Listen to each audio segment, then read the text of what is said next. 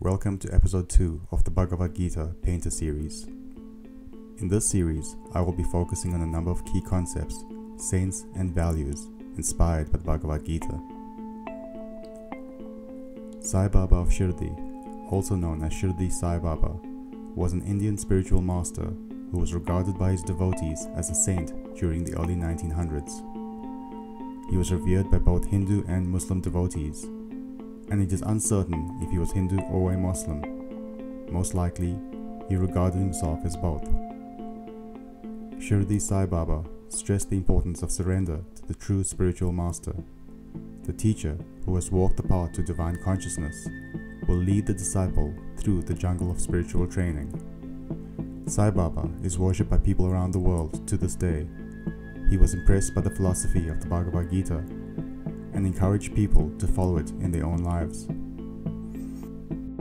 He advised his devotees and followers to lead a moral life, help others, love every living being without any discrimination, and develop two important features of character: faith, Shraddha, and patience, Saburi. He made no distinctions based on religion or caste. Sai Baba's teachings combined elements of Hinduism and Islam. He gave the Hindu name Dwarakamayi to the mosque in which he lived.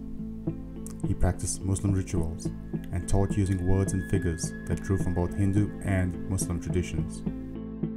The three main spiritual paths, Bhakti Yoga, the path of love, Jnana Yoga, the path of knowledge, and Karma Yoga, the path of action, influenced his teachings.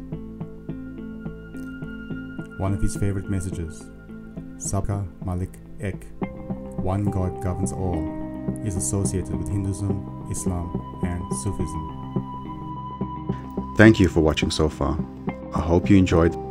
If you did, please hit the like button. If you're new here, please subscribe.